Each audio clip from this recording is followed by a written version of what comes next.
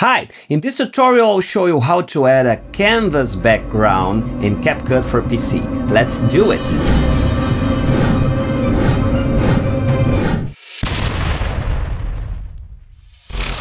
Okay, right to the point. I've got this clip in my timeline that I've downloaded in pexels.com.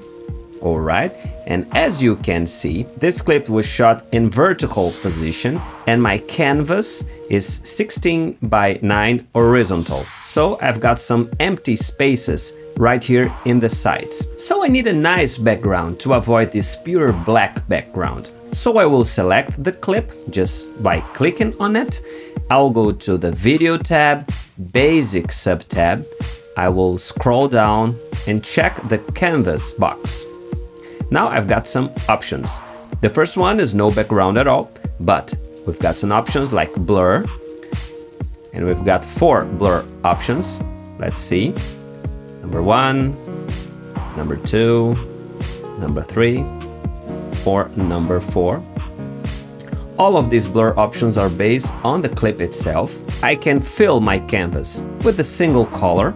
Okay, there are some examples here.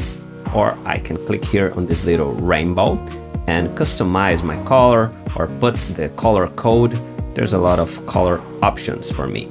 I can also fill my canvas with a style, like this background or this one.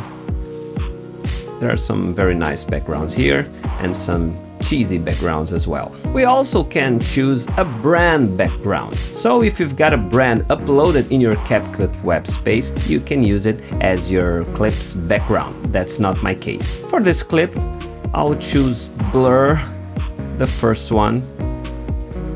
Yeah, that's okay. And that's how you can add a background to your canvas in CapCut for PC. If you liked this tutorial, please subscribe to my channel to get new content every week.